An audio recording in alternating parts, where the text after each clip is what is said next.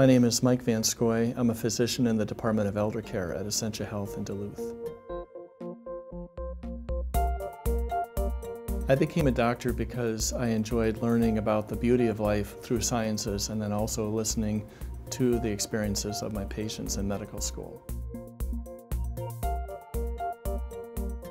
Currently, I'm working in elder care. I believe that elders are underserved in our community. They have a great burden of disease and functional challenges and are trying their best to live as independently as possible. Well, what I like about my patients is they trust me with some of the most intimate details and sensitive details of their life, and I have to earn that trust and be worthy of that. I like to affirm any suffering that my patients are having. I like to acknowledge that to them and be present with them if there's any element of suffering. Then I also like to tell them that it is their job to do the best that they can every day. I love living in Duluth. I'm from Colorado, so Duluth is about the only place in Minnesota that I could live.